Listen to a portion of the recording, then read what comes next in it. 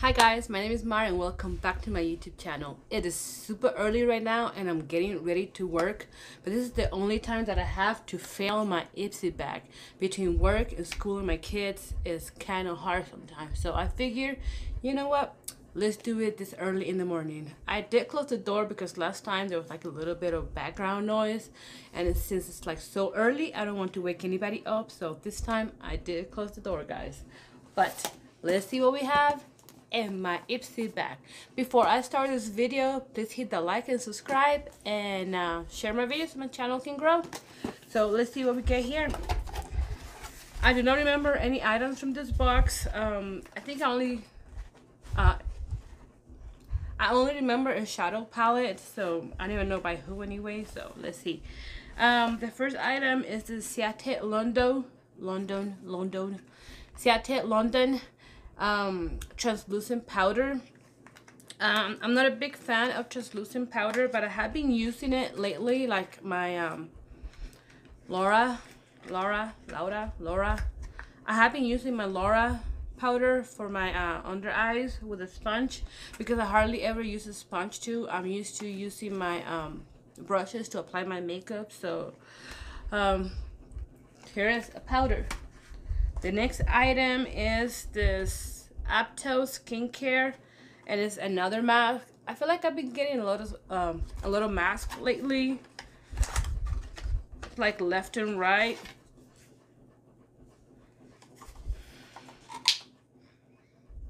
I can smell it still, but I can smell like a little bit of something. I don't know what it is. And here it is, a pomegranate mask. Next item is this Glam Glow Hollywood, California Tropical Cleanse Daily Exfoliating Cleanser. Glam Glow is a really nice brand, but I am not using this cleanser only because of my Curology skin routine. So the next item is a lipstick by Ilamasqua. And let's see what it looks like, because the color looks semi-nice in the box. Oh, it's a red color.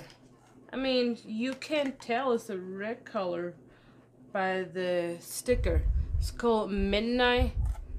It looks more red here. I don't know. Maybe it's like kind of like those colors that it looks something on the tube, but then when you put it on, it's like something else.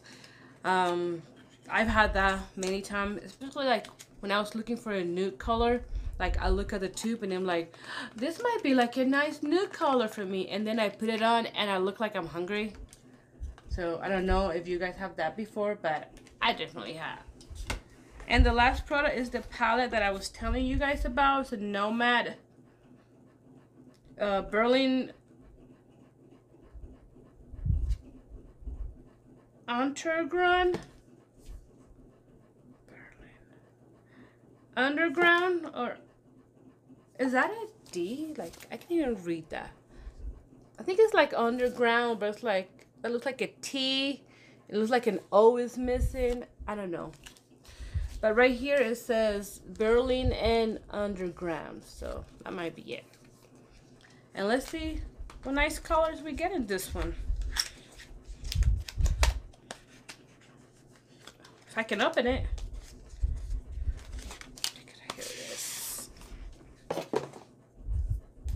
And here's the palette. So let's see.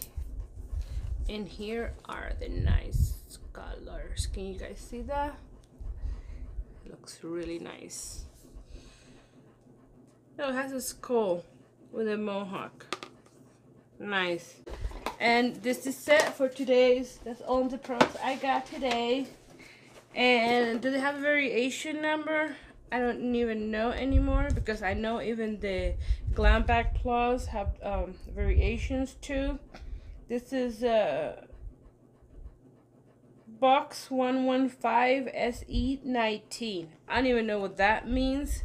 So it's a nice value. Just the eyeshadow is $37 more than the box is. The lipstick is $27 for this lipstick. Better last all day for that price. And the Glam Glow, oh, it's only $34. That's odd. Normally Glam Glow are like what, like over $70, most of them. I've only gotten them in my boxes anyway, so I actually haven't purchased one, so I'm not familiar with how much they are. I'll only know what they tell me in the card.